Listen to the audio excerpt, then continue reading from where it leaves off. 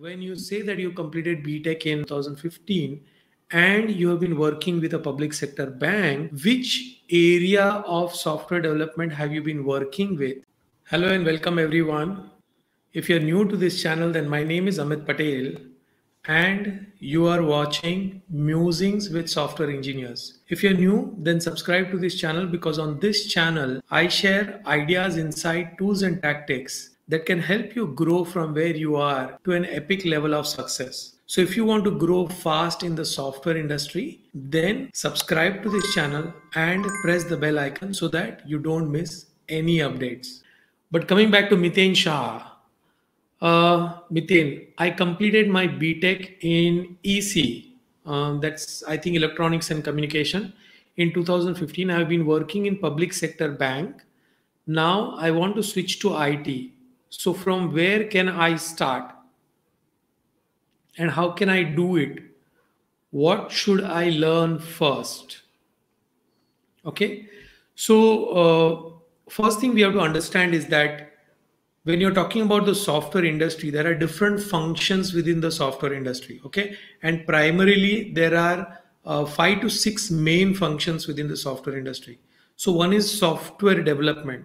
Okay. And mostly more than 50 to 60% of people, or even 70-75% people, want to go into software development. Okay, so software development is one part where you do programming and you build application, all those things. Okay, then you have quality assurance. Okay, quality assurance is where you do the testing part of it, or you decide what should be the quality of the software and you come up with a plan to handle the quality of the software. Okay, so there is a quality assurance part which is not a programming part. Okay, then you have support, which is either it is an application support or production support, or there is a support to consumer. For example, if there is a big application like Zomato or Swiggy, okay, if there are problems which are coming in the software application, then you will require application support engineers who will go and fix those problems. Or if there is an application like Amazon and things are going wrong, then there will be a support team who is handling all these things. Okay, as I'm talking about as far as the application is concerned. Okay, so there will be application support, production support. So there is the support.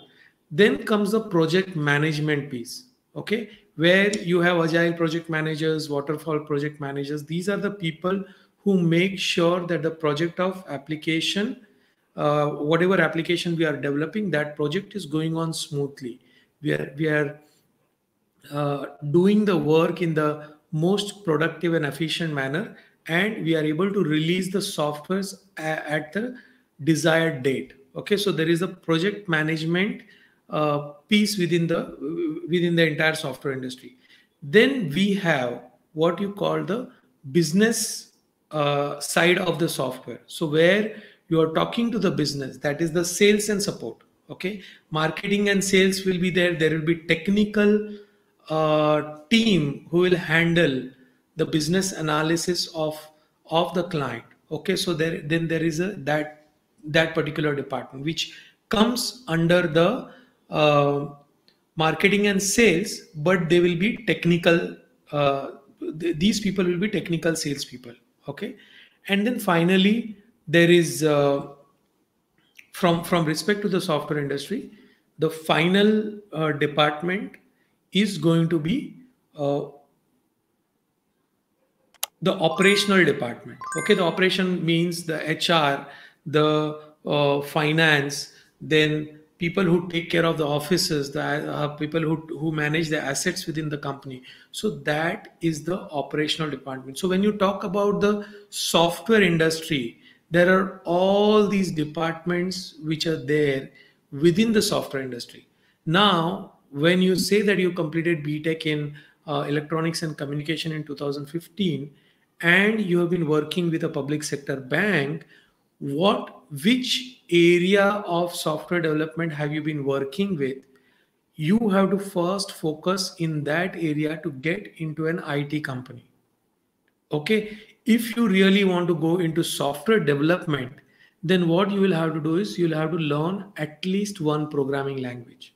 Okay, you'll have to learn at least one programming language, and from there you can start your software journey. But you have to understand that when you learn a programming language and start from there, you will be in the software industry, you will be starting at a zero level. Okay, if you have been doing programming, or if you have been doing any kind of software activity within the bank, for example, if you're managing the data center of the bank, or if you're managing anything related to software industry, if you're managing within the bank, then you can use that experience to get into the software industry, and you can say that I have an experience within this area of software development and I want to get into it from this point of view. Otherwise you will have to get some kind of a certification depending on whatever area you want to join. If you want to join software development, then you will have to get a certification in programming from whatever sources are there. There are sources which I mentioned in the description of this video, but you have to get some kind of a certificate. If you want to go into project management, then you will have to get a certification in project management. If you want to go into business management, that is marketing, sales, business development, then you will have to get some kind of a certification which shows that you have the experience in this area. And this is only important because you are uh, changing your field from whatever you are, maybe public sector bank or whatever field you are, to this field. Okay, so for that reason you will have to get into that. Okay, I hope, Miten, that this helps you, and this answers your question. Okay, you have to learn first what area you want to get into. Okay, if you want to get into support, then you have to learn how to do manual testing. Okay, you have to think about whatever applications you have used in the bank and how you're going to test those applications. And it is better to do a kind of a course which will be like 3 months, 6 months course to get into that area. And from there, then you can decide, once you are in the software industry, depending on what you like within the software industry, then you can decide what to do. Okay, so I hope, Mithun, that that answers your question and you are able to get into the software industry. I will also like to know, why do you want to get into the software industry? What's pulling you to software industry? Like this video if you have not yet liked this video. Share this video with other people. Make sure that you subscribe to this channel. Check my programs on A Player. The link is in the description. It is very useful if you want to get a better salary. Thank you very much. See you in the next live.